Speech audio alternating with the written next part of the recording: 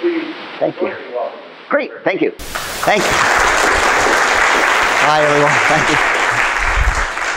So, I'm so nervous about giving this talk. You know, it's like when you go somewhere and give a seminar, if you give a bad talk, you don't worry because you're not going to see the people mostly, but it's like I'm going to see you all around campus, so I hope this is okay. But the second reason why I'm a little nervous about this talk is that, you know, I'm very comfortable giving talks that are, you know, really detailed in the weeds, but I decided I wanted to give a little more of a general talk for you guys today. I want to give you a bit about lemons to lithium, how we can squeeze more life out of batteries. And I know this is kind of a weird sort of title, but really what I want to do is I want to start out and I want to give you a bit of the background on energy storage.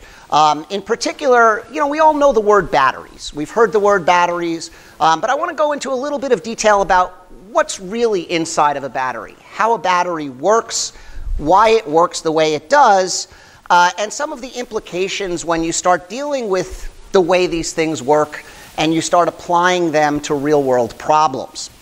So after some background, I'm going to talk about mechanics. I'm going to talk about how batteries can be thought of as mechanical devices and how we can take advantage of that for optimizing systems through better battery management, and even some really new stuff we've been focusing on using batteries to harvest energy. And then in the end, I want to give a little bit of an outlook for the future. I want to give you a sense of where batteries are today and where they're going tomorrow. And so let's start off with the basic question. Why energy storage? Why does anybody care about energy storage? And the answer is that we really don't necessarily generate the power where we need it or when we need it, right? So if you think about a traditional power generating system, whether it's a power plant, a wind turbine, or photovoltaics, typically we want to use these things maybe in our cell phone, our car, or our house. I don't know about you, but my house is not located on a power plant, so somehow that energy has to get to my house. And so transmission and distribution is what links the energy generation to the demand in space, but energy storage allows us to link that demand in time. So what I mean by that is to say the sun shines when the sun shines, but I might need that energy at night, right? So somehow I have to shift that time. And so that's where energy storage becomes absolutely critical. And I think I'm not going out on a limb here by saying that energy storage really is one of the key challenges that we're facing now in the 21st century. But before we talk about all of that, we need to kind of set the terms. So we need to learn just a little bit about the language, and there's three words that I want you all to remember. The first word is energy, right? And energy is the thing that allows us to do work. So we can use the units of joules or watt hours or BTUs. In this talk, I'm going to be using things like watt hours and kilowatt hours. Power is the rate at which we use the energy. So typically that's in units of watts. And capacity is the amount of energy we have in a system. So generally speaking, the power is related to the energy simply by dividing it by the time. Now, the first concept when we think about storage to keep in mind is that we're not generating energy out of nothing, right? Energy is always conserved, and we're just converting it from one form into another, right? So whether we take oil and we turn it into electricity to transmit, and then we charge a battery, and then we power a consumer electronic or something, we're just changing it from one form into another. And there's lots of ways in which we can put energy. Energy could be in the form of optical energy, light. It could be in the form of heat, electrical energy, chemical energy, mechanical energy. These are all forms of energy that we can use. But when it comes to storing that energy, the particular form is going to guide us on what the technology we might want to use, right? So for instance, one could think of a potato or a piece of broccoli as energy storage, right? We converted energy from the sunlight into sugars that are stored in a potato, right? But, well, that's not so practical for powering your car. But we have many options available to us. Pumped hydroelectric, where we can store gravitational energy by water behind a dam. Compressed air storage, where we can put air or CO2 or other types of gases and compress them under high pressures and temperatures. Of course, batteries we'll talk about today. There's various kinds of flow batteries or supercapacitors, magnetics, flywheels, thermal storage, lots and lots of different ways to store energy that are available to us. And so all of a sudden, when we start thinking about energy storage, we typically think, oh wow, I have all these choices. There must be an answer for me out there. If only I could compare these things together. If I could compare a battery to pumped hydro or something. And it turns out that that becomes a very difficult game. Right? It's a reason why so many of us are specialized into our particular areas in energy storage. And the challenge is that if I try to compare energy storage approaches, right, what happens is that it really depends on the application. So the kind of energy storage I need for grid level might be very, very different than the energy storage I need for my laptop. And that itself might be very different from what I need from cars, which might be very different than what I need from, let's say, nano or microelectronics. So putting all of these in one box is not necessarily the most effective way to go about it. Instead, we have to think about the parameters that we're using, and we have to think about what are we trying to get at. Are we trying to maximize the amount of energy we store? Are we trying to maximize the power that can be delivered? Right? Or maybe it's my cell phone and I care about the weight and volume of this thing, but I'm willing to sacrifice a little bit of time that my device works. Efficiency, cost, lifetime, shelf life, these are all parameters that we might want to consider when we're thinking about how to select the best energy storage technology. So, you know, you work in this field long enough and people always ask the same question, which is, well, you're a bright guy. Why don't you just solve the problem? Okay, just fix it, right? Make us a perfect battery. This shouldn't be too hard to do, right? But it turns out that, of course, that's impossible. There's no such thing as a magic device, because what we want from this magic energy storage is that it's able to meet the demands of all those different applications. Okay, so we want things to have maximum power, but also maximum energy. And what we'll learn is that these are related terms. We learned that earlier, and we see that play out in the real world. We want things that can respond very quickly, but yet have a very long life. We want them portable, lightweight, small footprint, but be able to handle very large loads, right? So we can't get all of these things. So the message, the take-home point from this little introduction here is to think about the trade-offs and think about, okay, what do I want to optimize for a given application? And then we can continue to push those innovations forward, okay? And so let's talk about batteries. Let's go back and think about how do we optimize this. And so obviously I start a talk on batteries with a picture of a cat, right? Because that's obvious, isn't it? Well, no, because, you know, let's go back, let's think about energy in general and think about electricity, right? And when we think about electricity, right, at the beginning it was accidental. Lightning struck something, right? Or if you petted a cat or something like that, you got a shock, right? Or, well, I guess they didn't have sweaters, but you get the idea, okay? Exactly, right?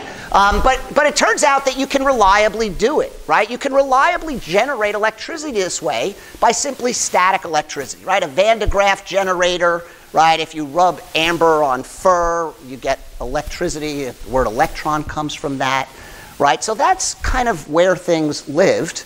But we don't really start getting into energy storage until the 1700s. Right? And in the 1700s, we have this kind of exciting experiment, right, where you take a glass jar and you put a metal foil on the inside and a little bit of metal on the outside, and you charge this up with your static electricity generator, and it turns out that you can store this charge. And that was revolutionary for 1745, okay? And interestingly enough, most things in science are named after the scientist that does it, right? But in this case, they named it after the place. So this is known as a Leyden jar. And we know this is a capacitor, right? This is an early version of a capacitor that stores charge electrostatically. Well, as we move on, Ben Franklin showed that I can use this Leyden jar to do stuff. And he was actually studying the nature of lightning. We have the famous Ben Franklin experiment with the kite and the key, and probably a graduate student as well. But what happens is that it turns out that what we learned from this back in these 1700s is that these Leyden jars can store energy, but they're not very good at storing energy. Okay, I mean, they sort of worked for scientific questions, but it didn't really store all that much energy. But luckily, we didn't really have many small portable electronics in the 1700s. Okay, so we didn't have to worry about it then. And so what we see in the development of energy storage and energy technologies is that the technology can drive the storage and vice versa, right? So we start moving into the 1800s, and we start seeing things like telegraphs and other things that require small amount of energy storage. But luckily, when you got to the late 1700s, we had a really foundational experiment, which was Galvani's famous experiment with frogs. So he was kind of a jack-of-all-trades type, and he was studying the anatomy and makeup of frogs, and he was dissecting one on the table, and he had a forceps or tool that had two different metals, and he touched the frog in two places, and the leg moved, right? So obviously, he concluded from that that there's some electricity in the frog, okay, because that would be the obvious conclusion. Well, Volta didn't agree, and so this is another person from around this time, and Volta argued that the electricity came from the metals. It turned out they had a very long battle. They, wrote letters to each other and they argued, but eventually Volta won. And Volta figured out that batteries, or the term battery for this device shown here, really comes about from having two different materials. In this case, two different metals, and when I put those metals together in the right way, I'm able to extract energy from them, okay? And this was the first commercially available battery in 1800, okay? But if we fast forward from that ancient history and we look to more modern days, what we see is that battery technology really hasn't changed much since the 1800s, okay? If you take a look at batteries you're familiar with, right, lead-acid battery for your car, that was from 1859. It's the same technology today. Right? Nickel-cadmium rechargeable batteries, 1899. They got replaced by metal hydride in the 90s. Right? We have alkaline batteries that go back to the 1860s. But there's something that stands out on this, and that's lithium-based systems. And all of those are very recent. Okay? So what we start seeing here is that lithium starts becoming important in the 1960s. What happened in the 1960s? People knew that lithium was around as a material. They knew its properties. Right? What's interesting is that what drove that was a need for, in this case, implantable biological devices, right? Heart defibrillators and things like that, pacemakers and things like that, that required a battery that can store a lot of energy in a very small package so that it would last a long time. So all of a sudden, we have this driving force for better batteries coming about in the 1960s and 1970s. And what makes lithium so special? Well, for us to understand what makes lithium special, we have to kind of understand what's inside of a battery to begin with, okay? So a battery is pretty much all electrochemistry. Or not. We'll have to save that one for a little bit, right? But generally speaking, in a battery, what I'm doing is I'm converting energy from electrical energy or into electrical energy from chemical energy. Okay, so it's chemical energy to electrical energy that I'm using. And this happens through oxidation and reduction reactions. So that you're going to have to go back to your high school chemistry to remember what those things are. But generally speaking, when you have things that want to happen spontaneously, you can get a battery or a fuel cell, or you can get corrosion like rust or something. And if you have something that requires energy to take place, well, then you can electrodeposit, you can polish, you can plate. But the thing to remember is that systems always try to lower their energy, okay? So if I take two different metals, I take silver and I take zinc, and I put them together, they're going to react. And they're going to react and they're going to give off their energy. And that's not useful for a battery. What I need to do to make a battery is I have to control that interaction. And that's what batteries do. They harness the energy from those reactions. And the way that works is by separating these into two separate reactions. Okay, and this is kind of a classic picture from, a basic chemistry type course. But what it does is it says, I am going to create some part of this system, excuse me, that I'm going to call the anode. And I'm going to say that's where oxidation occurs. Okay, so that's where a material, it gives up its electron. That electron then runs through the system and does work, and it recombines over here at the cathode to complete the loop, okay? And that's where reduction occurs.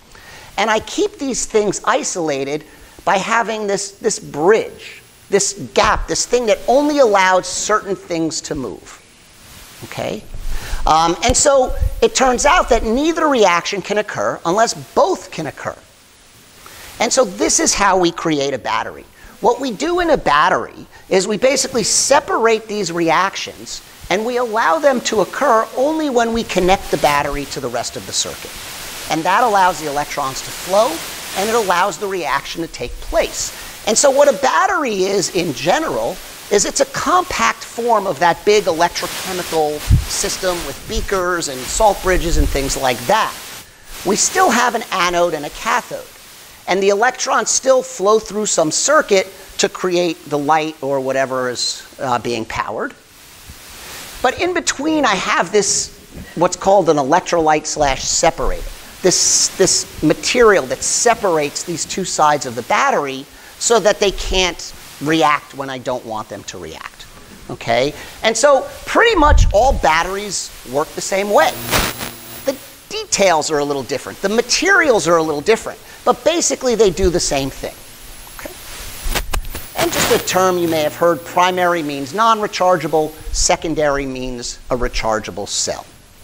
Okay, so let's go back to our old friend, the lemon, or the potato, whichever you prefer, okay? And you guys all did this experiment when you were in grade school, right? You took a lemon or a potato or a lime or something, right? You stuck a galvanized nail into it. You stuck another wire into it, and then you connected it to something, and it, you know, lit up a little light, or it powered a clock, or it did something, right? And that's pretty much exactly the same thing as the voltapile. What we have here is we have a reaction occurring with zinc, and we have a reaction occurring with hydrogen. And when these two things occur, I'm able to extract energy from the system. So I'm able to convert the chemical energy of a lemon into electrical energy that I can use to then convert to light or something like that. Okay? And that's a battery. But the corollary to this is that in batteries, the easiest reaction is the one that's going to occur. And that means that if there's side reactions, there's other things that could happen that could harm the productivity of a battery. And this is where we wind up getting into secondary batteries. This is why some batteries are really good at being recharged and some are not. And so when we have a battery that's rechargeable, what we need to do is we need to minimize these other kinds of effects. The lemon is not a particularly rechargeable battery. Okay, if I take a lemon and I connect electricity to it, it doesn't become a super lemon, right, or anything like that. Okay, instead what happens is when the reaction occurs, I give off hydrogen gas and the hydrogen is gone. Okay, but other materials happen to be very good at being rechargeable. They have minimal, or we can control the side reactions. We can prevent the decay of the structures as things move around. We can avoid the growth of bad things like metals.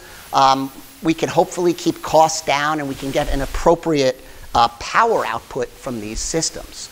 But this really pushes that challenge I said of trying to create batteries that have high capacity and energy density, but also are rechargeable. Okay? So what do?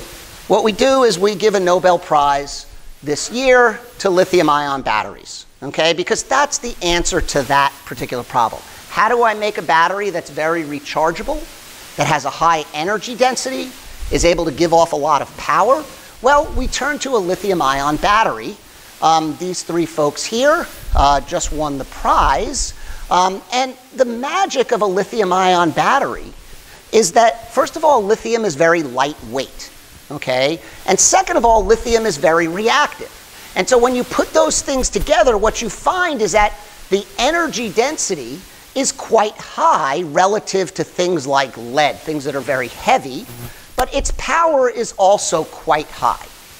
And so lithium-ion batteries become the go-to type of energy storage system when you're dealing with things like portable electronics, implantable medical devices, automobiles.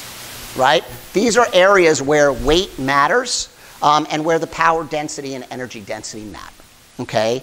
And the idea of lithium-ion is actually truly worthy of the Nobel Prize. Okay? So lithium-ion batteries are ever so slightly different in a very important way.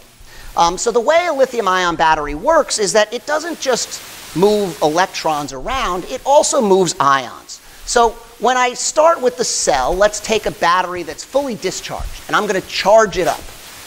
What happens is that all of the lithium is over on one side of the battery. For argument's sake, it might not be all of it, but just work with me on this, right? And then what I do is I put energy in. And what happens is that that lithium moves to the other side. In this case, it moves from the cathode to the anode. And when it moves to the other side, it inserts itself into the material. And that's called intercalation. Okay? So the material has an arrangement of atoms, and the lithium kind of shoves itself in the middle there. And this goes on until my anode is completely filled. When I discharge, it simply goes the other direction. The lithium goes back until it's empty. And so this insertion and deinsertion makes lithium-ion batteries a very special material system. And it makes it a very rich system that includes mechanical forces and other types of interactions. So the message from this first introductory part is to say that the intercalation process, this last little thing that I told you about, makes lithium-ion batteries very special. Okay, so not only are lithium-ion batteries really good, but we need to understand how this insertion and deinsertion affects the performance in these systems. And so that's going to bring me to the mechanical properties. And so, you know, just as a reminder, in case anybody fell asleep in the last 10 minutes, you know, batteries are nice and compact. We need them everywhere, right? And they all basically look the same. And so when we start thinking about these from an application perspective, and we start saying, well, why is a lemon not a good battery for a car? Why don't I just fill my gas tank with lemons or something, right? Well, they're not overly safe, they're not durable, and they're not very reliable. I guess lemons are relatively safe, but you get the idea, okay? I don't know of anyone who's been hurt by a lemon. It could be okay, so we need to deal with these kinds of things. And so what we deal with in my group, the kind of research that we study, is we study how the mechanical properties affect the electrochemical performance in these systems. And we've been studying this for many years now. And so just to kind of tell us what is mechanics, what do I mean by this? Well, let's start with this intercalation process. Okay, so when I take a lithium ion and I try to shove it inside of a material, the material has to expand. Okay, there's not enough space in there. And so what happens is that the lithium comes in and the material expands a little bit. That expansion is mechanical deformation. That's the kind of stuff I'm talking about. And when I put that into a can, it can't freely expand. It gets constrained. Okay? And so I get expansion due to that. But, you know, and then, you know, certain materials expand a lot. So graphite expands by like 10%, whereas silicon, one of the more modern materials for batteries, can expand as much as 400%. So this could be a huge amount of expansion. The other thing that could happen is I could get temperature effects. So for instance, thermal expansion. If my battery is charging and discharging and it heats up a little bit, it can expand. I can have phase transformations where the material reorganizes itself. I can plate or otherwise put layers or coatings like a solid electrolyte interphase or other metals on top of these surfaces. All of those things are going to change the shape of my battery. So in fact, if you have an old iPhone or an old laptop and the battery was bad or something, you might take the battery out and you might see that the whole thing is like swollen up. Okay? That's expansion that comes in many cases from gas generation in those systems.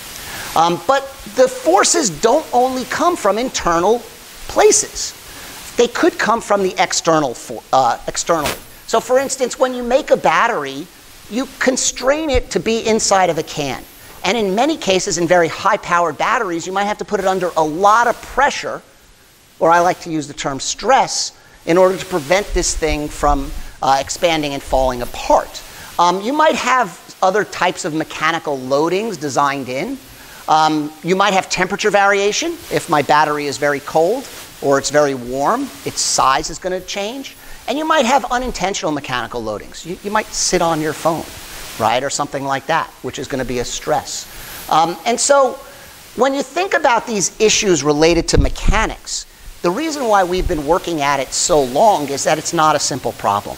Okay, mechanics happens on all different size scales in a battery. So at the smallest level, I have the individual atoms that are arranged in a particular way. And there's mechanics that occur at that level. And those little atoms are arranged into particles. And those particles can expand and contract. They can crack. Other things can happen. And we care about that level of mechanical detail. But also, when I start scaling it up to a cell, I have these things working together with other particles and other materials. And ultimately, all the way up to the macro scale, let's say a car or something like that. So mechanics spans across this length scale. And these geometric constraints can really change the situation, and it can complicate things greatly. And so one of the kind of the big conclusions that we came up with over the years is that mechanical evolution in a battery is coupled to the electrochemical performance. So what I mean by that is that batteries that are, let's say, working well one day and then they start getting worse and worse. You've seen that in your cell phone, right, where it stops working as well. Well, what happens in some cases is that you get mechanical effects, which then make the electrochemistry worse, which then makes the mechanics worse, which then makes the electrochemistry worse, and you wind up with positive feedback loops. So one of the big things we've been working on is to kind of break these positive feedback loops in batteries so that they don't lead to harmful runaway behavior and things like that. And so the kind of key point, though, for today's talk in this relationship is that mechanics gives me a way to look at the electrochemistry. Okay? And it's a unique way to look at the electrochemistry. And with that window, I can determine something about how batteries operate. And so let's talk about some of the problems with batteries. So I started my talk with a picture of a cat. So obviously, I'm going to talk about problems of batteries with a picture of a cup of coffee. Okay? Why do I have a cup of coffee? Well, a cup of coffee is a pretty simple device, right? I put coffee in and I take coffee out. And the amount of coffee I put in is exactly equal to how much I get out. Okay, that was not too complicated. We all got that, right? Unfortunately, batteries don't work that way. If I put energy into a battery, I can't always get it back out again, or at least not always all of it, okay? And that's what makes batteries complicated. That's why it's really hard to predict how long your cell phone is going to last before it runs out of power, or more importantly, how far is my car going to go before it runs out of power, right? So that's kind of a problem with batteries. And the challenge there is, how do we determine how much charge I currently have in my battery, right? How many miles can my car go? Or more importantly, what is the health of my battery? How many more times can I cycle my battery? How many times can I recharge my computer before the battery is no longer any good? Okay?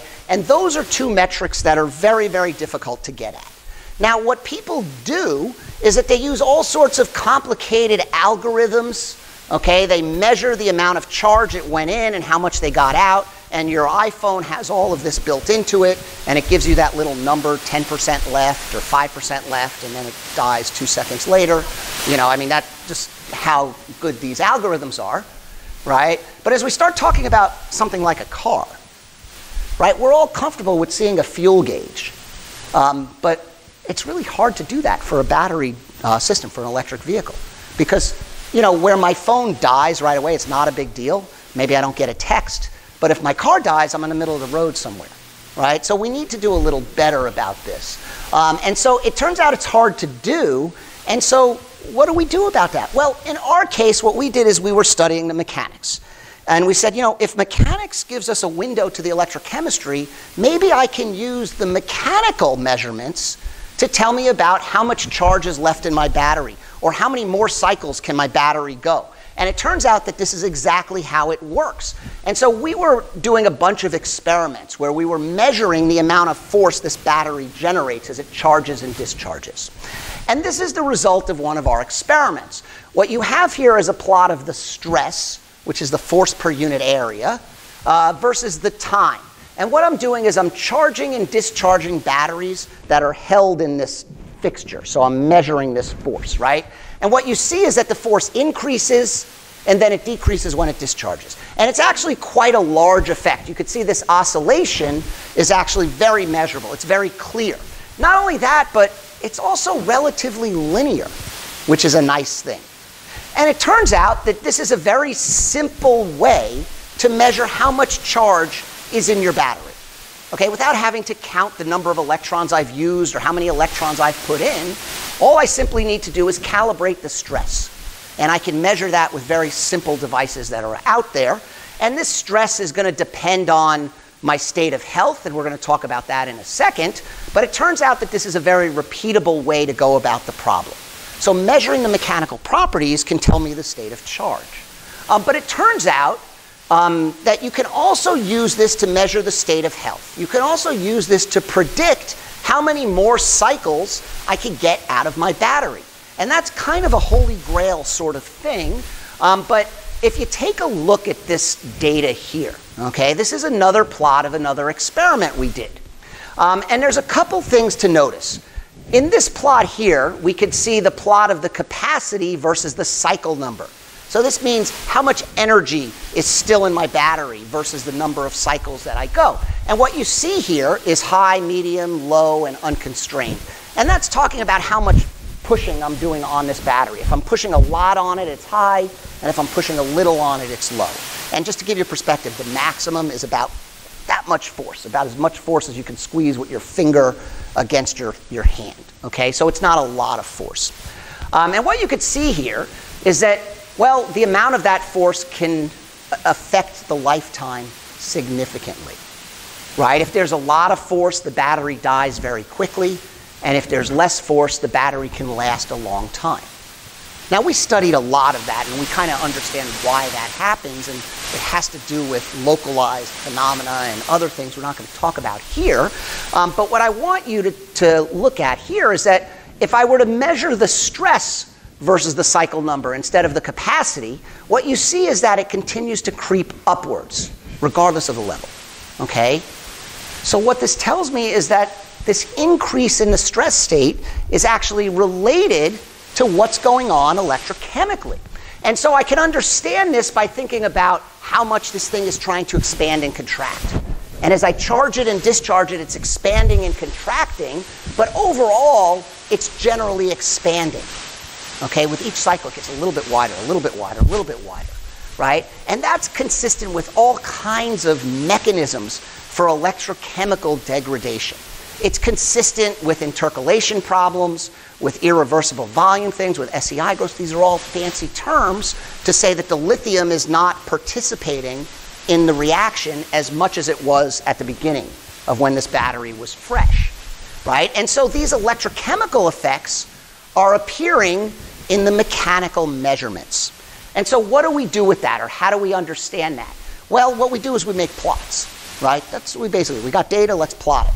And let's look at the plots. And so the first plot that we looked at was a plot of the stress versus time to the 1/2 power.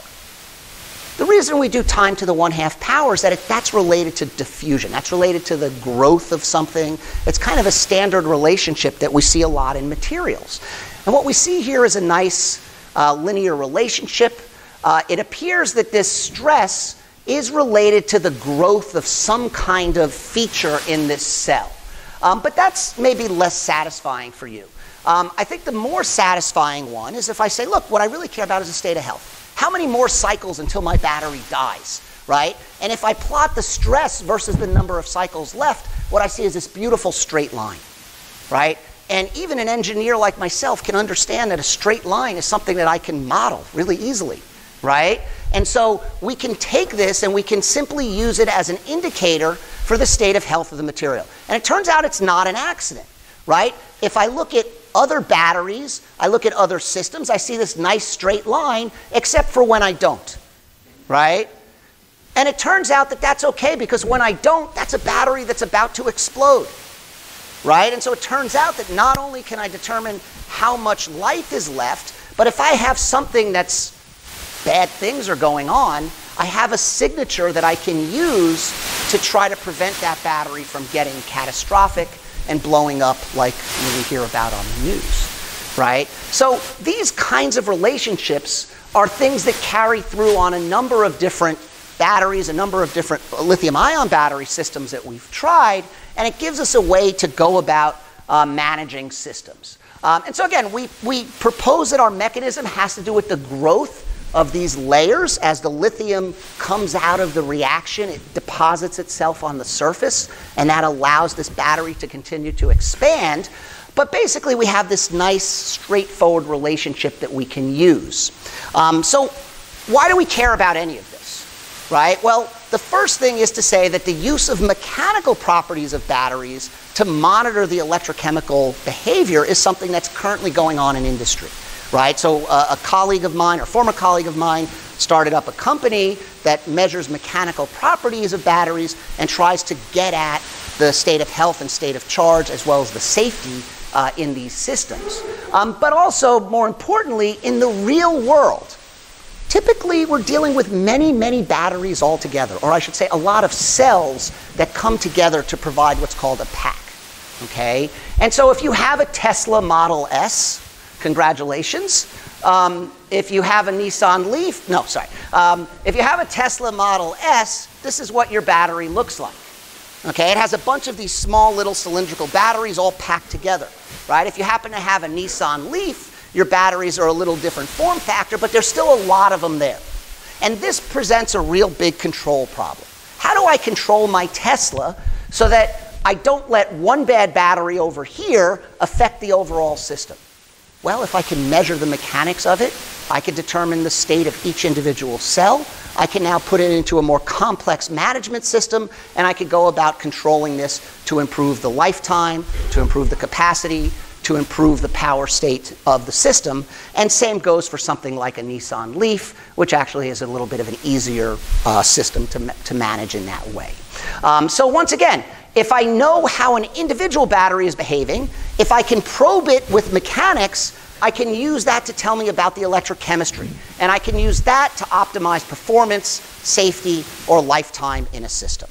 Okay? So that's one example.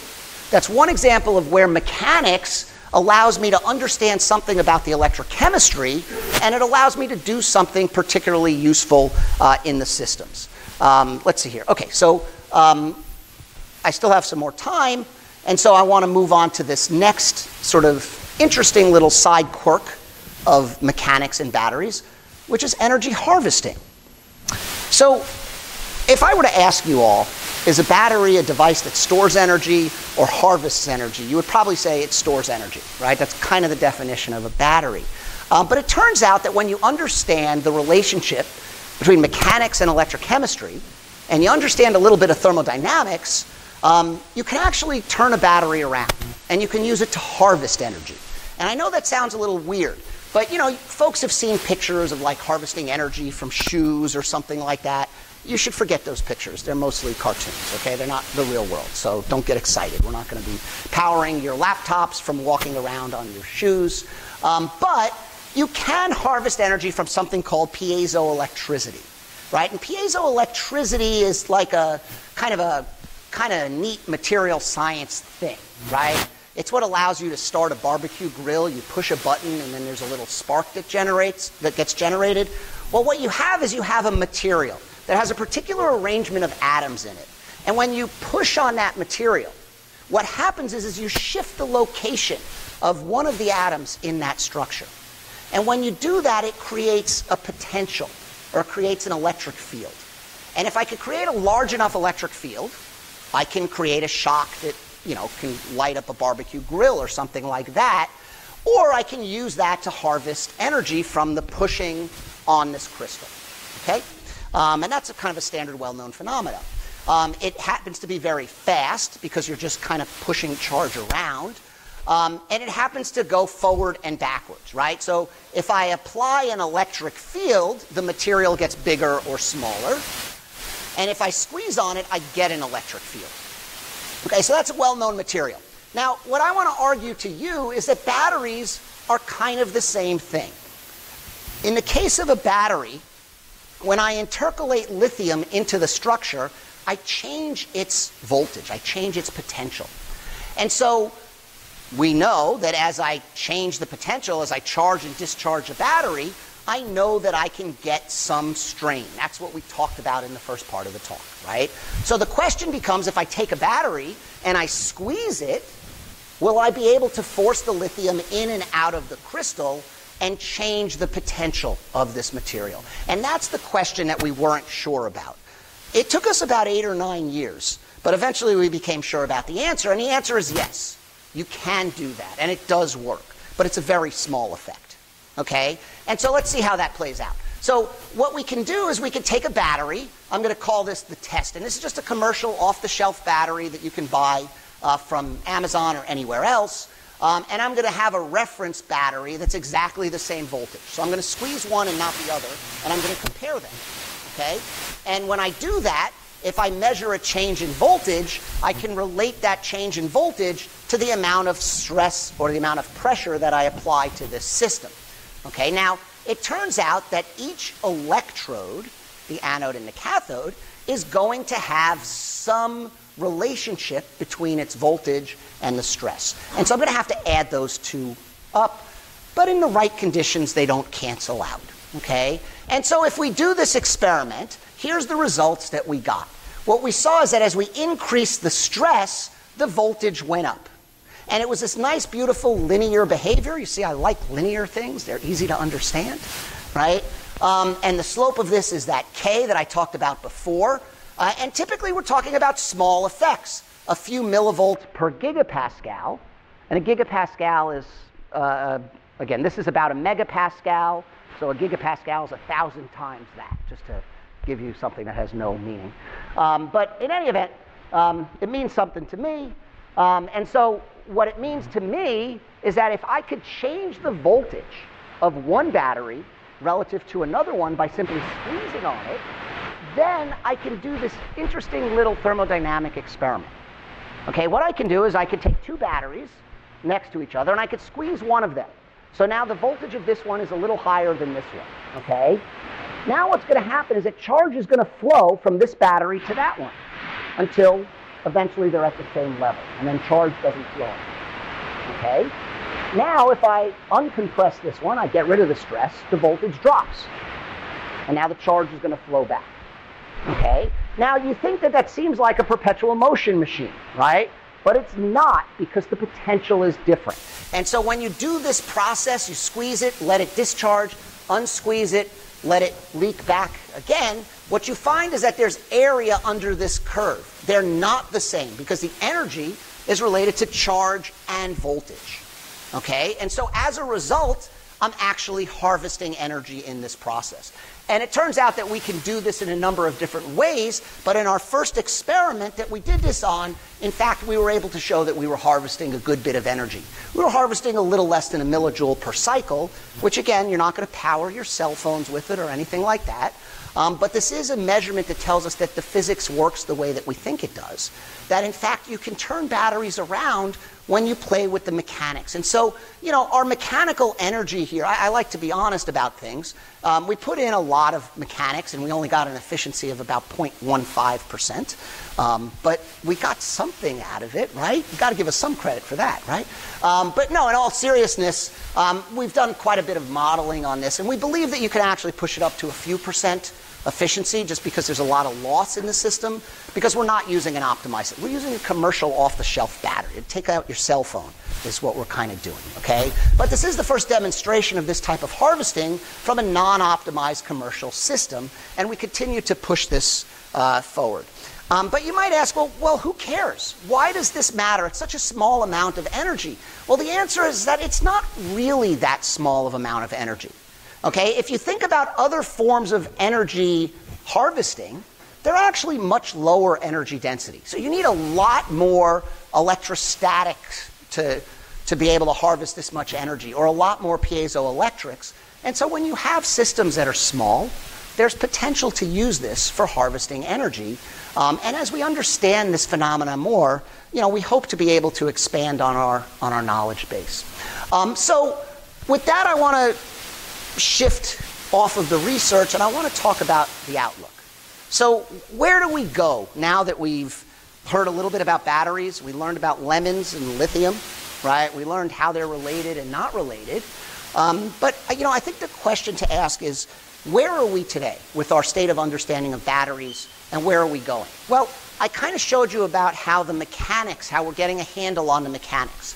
And by understanding the mechanics, we're better able to control batteries, we're better able to design batteries, we're better able to make safer types of batteries. But ultimately, the real world is got batteries in cars already, right? And so, if you think about the lithium-ion batteries, they're really dominating the landscape of energy storage these days, right? Whenever we think of energy storage, we immediately jump to lithium-ion batteries. But there are a number of different chemistries out there, and these chemistries cause different, let's say, tweaks in terms of the type of energy and power that they supply. Lithium cobalt oxide or lithium iron phosphate are two very common ones you would find in your cell phone or maybe in certain vehicles. Nickel manganese cobalt, nickel cobalt aluminum. This would be a Tesla technology there. These are all very common types of battery systems. But ultimately, the question that always comes up when we talk about the real world is talking about cost, right? Why aren't we all driving around in electric vehicles today, right? And the answer is because it's not cost effective. The Teslas are still expensive, right, relative to gas-powered cars and things like that. And if you take a look, this was a data that was put together back in 2012. And this talks about how much batteries cost versus the price of gasoline. And it says, okay, look, if gasoline is a certain price point, how cheap do I have to make a battery to be able to compete against that? And what we see here is that when gas is very inexpensive, it's almost impossible to have electric-type vehicles be competitive because gasoline is just too cheap. And so in this region here is where internal combustion engines tend to win out. Hybrid vehicles, plug-in hybrids, and electric vehicles. Now, what you see, though, is that as the price of gas moves up, this becomes more competitive. Today, the price of gas is around $2.60 or so a gallon, right? So we're somewhere up in this region here. And interestingly enough, the current cost of battery packs for cars is around $175 or so. I've seen numbers ranging from $130 to $150 to $170, but put it in that ballpark. Right, so we're right about on the cusp right now, right? So it's kind of an exciting time. But when you put it all together, people typically say you've got to get to a target of around $100 a usable kilowatt hour, okay? And the costs are still too high. This is data from 2015. But if we actually look at data from the most recent data, you could see here that we're down to about 100 and, like I said, 175. So we're getting closer, and it's falling very quickly. And in fact, they estimate that we're going to reach that level by next year. Originally, it was supposed to be 2028, then 2025, and now it's looking like 2020. So it's actually a very exciting time for battery technology with respect to the overall larger picture in the real world. But the question is, how do we get there? What is the driving force for the costs of batteries, particularly lithium-ion batteries? And it turns out that if I were to take a battery and figure out what the costs are to build that thing, about half of the costs come from the raw materials. The other half comes from the cost of the operations of a factory, the cost of the workers, the cost of insurance, taxes, all this other overhead that goes in. But about half of it is the cost of the materials. And if you look, the types of different, so Tesla uses NCA, which is a nickel, cobalt, and aluminum. You could see it's primarily nickel in that. iPhones are cobalt oxide, it's mostly cobalt. The Leaf is manganese, which is much cheaper. NMC is a Powerwall. You can see different amounts of different materials. And so, big deal. So what? Well, the problem is this. This is the price of cobalt over the last, 15 years, right? And you could see that it can spike. It can spike up. It can change. It could be low. It could be high. So we have variability in the pricing side of this thing, right? And that's going to affect the viability of a particular technology, especially ones that are heavy on cobalt, right? But actually, all batteries need to have lithium in them. And this actually shows an interesting challenge with lithium. So this is the price of global prices of lithium carbonate, lithium hydroxide. Those are precursors to making the lithium that goes in your batteries, right? And what you can see here is that the price has been climbing up, right? So back in 2016, it was around $20,000 per metric ton. Just to give you like a small can of a battery probably has 10 to 20 grams of lithium in it. Say a Tesla Model S might have, I don't know, 30 or 40 kilograms or something like that, maybe a little more on that order though, right? And so these big price peaks by a factor of 4 is a big issue, right? And so again, these are driven by global challenges, right? And you know, folks in this room know way more about that kind of stuff than I do. But the point is that this is one of the challenges that one has to overcome. Another one of the challenges that we need to overcome, something that we study in my group, has to do with things known as the number of cycles or the energy density. And so when you think about a car or you think about your phone, let's think about how many times you have to charge and recharge that system, right? If you take home your phone, you plug it in every day, that's 360 cycles a year where you're charging and discharging, charging and discharging, right? Now a typical rechargeable battery might get 1,000 to 2,000 cycles, right? So now you're talking about how many years can this thing go. That's plenty good for a cell phone where the technology advances every couple years, right? But you want your car to last 10 years, right? Or 20 years in some cases. So this cycle life becomes a very important parameter. And so there's targets, right? The targets that the Advanced Battery Consortium set is to have about 1,000 cycles before it decays, but we're not there yet on these really high power systems for cars. And so these are things that we have to focus on. And again, the last thing that I'll say that we need to focus on, in this outlook is system management. So proper usage of battery. Instead of just looking to make batteries that have different materials in that takes years, it takes a decade. But if I can better manage the system and control the system, I can make it last longer, okay? So I could get those cycles up, I could get my capacities up. And this is an active area of research for many folks. And so there's a lot of opportunities out there today. For any younger folks out here who are saying, oh, I want to get interested in batteries, there's so many ways in which we can focus on making them better, right? We can focus on the material aspects. We could focus on commercial systems and trying to make those better. We could think about safety. How do we move away from this idea that I'm worried about a battery blowing up so I can't take it on an airplane to, okay, everyone bring your batteries. How do I improve energy and power, cycle life, various improvements in modeling? These are all areas where people are focusing. We're focusing in a lot of them. And the hope is to make batteries better. And so with that, I just want to thank you for your attention. I want to thank the folks who do all the work here. Over the years, funding from various places, including from PEI here through the grand challenges, as well as CMI a number of years back. Thank you all for listening, and I'll take any questions that you might have. Thank you.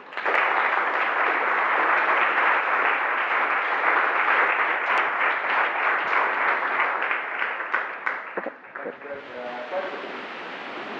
And now I'm pushing 130, so yes. You didn't talk, I don't think you talked about temperature. I did not focus on them, no. Yes. The electric car going through in the last winter. Yes. Is that even practical to think about? It is practical to think about, but there's challenges with this, right? So when it turns out, like the bigger issue with temperature is not what's going on outside. I mean, that is important, and that affects a lot of things. But the bigger problem is that when you have a battery and you're running it, you're in a car, you're accelerating or decelerating, it's generating heat. That's a natural part of it.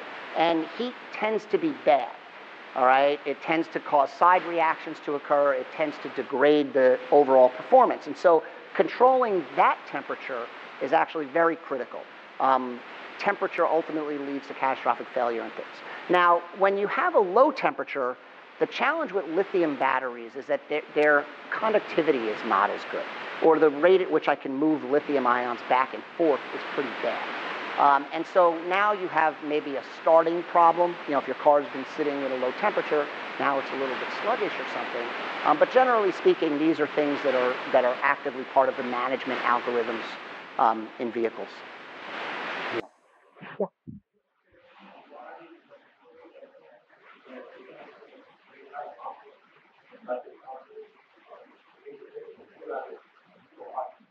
You mean like when you plug it into the airplane seat, or do you mean like that they won't allow you to bring it on a plane?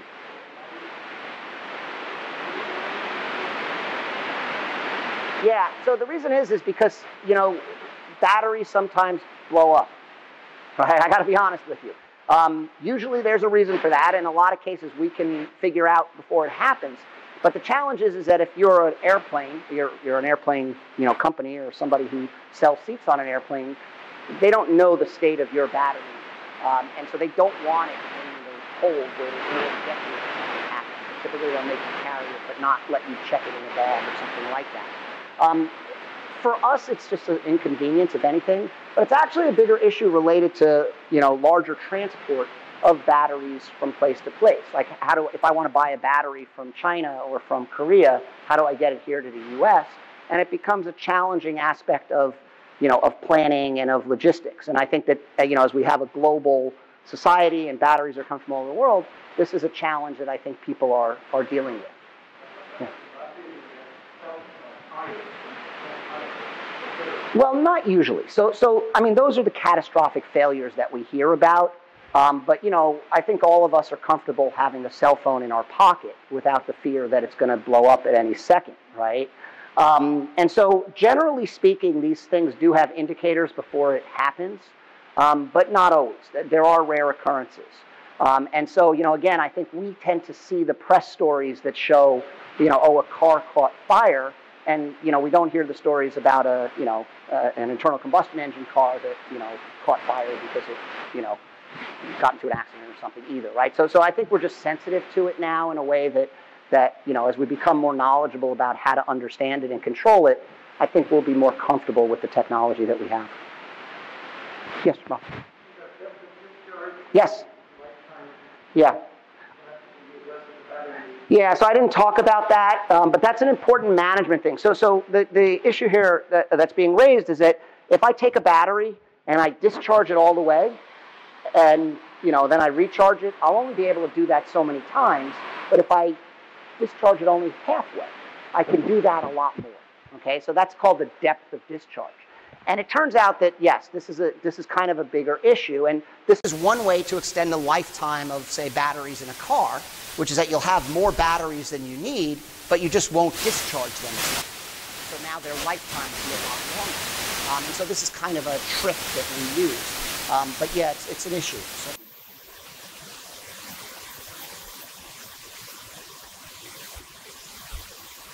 Yeah, so it's actually interesting. So we actually did a paper on this a number of years back, looking at different battery chemistries and looking at various effects of charge, full charge, half charge, things like that. Well, our latest understanding is that when you fully charge a battery, you're actually at a maximum stress state, which is actually could potentially lead to bad things happening, but you're also at a maximum electrochemical state, which can lead to side reactions occurring as well. Now, I'm not sure exactly why Apple manages their systems the way they do, but what I can say is that they're going to do that in order to extend lifetime and extend safety, right? So typically what they're talking about is that if you do go all the way up to the top, chances are that you really are pushing the limits of things and you're just closer to the edge, and so no reason to do that. Now, conversely, say something like Tesla's NCA, those batteries have really good capacity, but they do tend to have to be pushed to their limits a little bit more. And I think there's a lot more effort put into controlling and understanding compared to maybe what they do in just a simple pack on a cell phone kind of thing.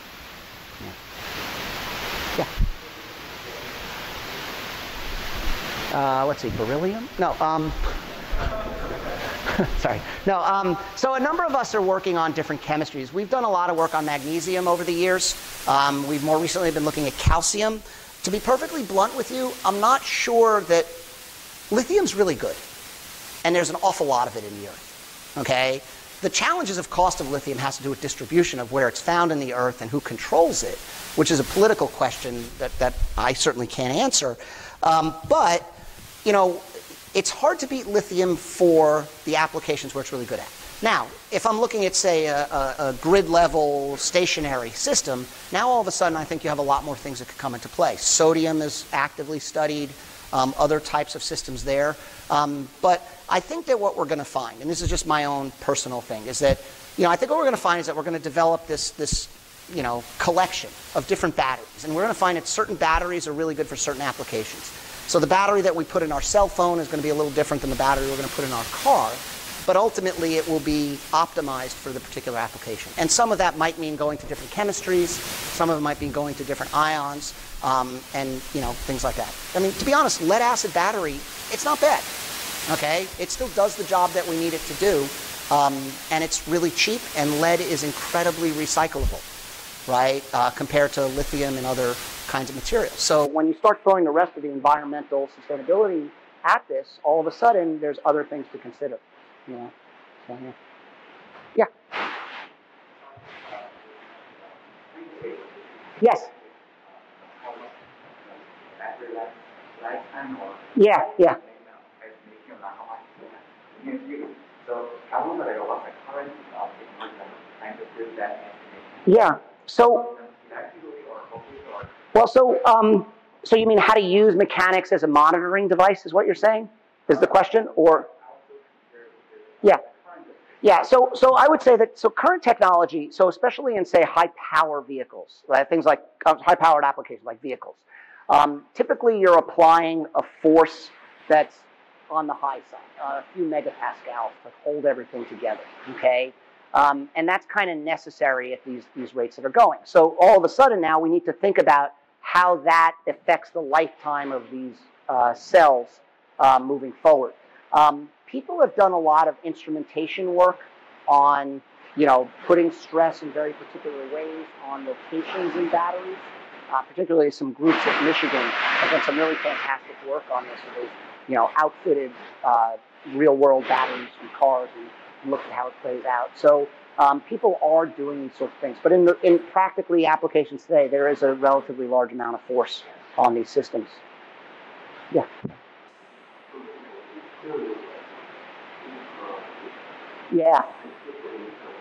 Yeah. So thermal losses obviously are an important problem. And this is kind of where I would say most battery companies spend a lot of their time, whether they do air cooling or liquid cooling or things like that. You can't get rid of it. So the first thing to say is that, science works the way that science works, okay? Nothing is 100% efficient, and you're always going to be generating some heat from this type of reaction. So what it becomes an interesting challenge in how do you manage that heat, and how do you get it out when you want it out and have it go someplace that's safe, or how do you take advantage of it when you need it? And so what you get is, this gets into the design of the pack. So the cell itself is more or less the same structure, anode-cathode separator, and it might be wrapped up or rolled up or something like that. But then what you put around it starts becoming the kind of a vanguard of design, right? And this is where, again, companies like, say, Tesla that has these little cans have different ways to do it than, say, Nissan that has these large kind of sheet-like systems. So, the short answer is you can't do anything about it. It's always going to be there. It's going to be affected by temperature, such as if you're in Alaska or not. And really what you need to do is try to control it to optimize your system. Good.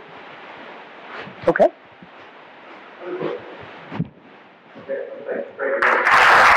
Thank you all.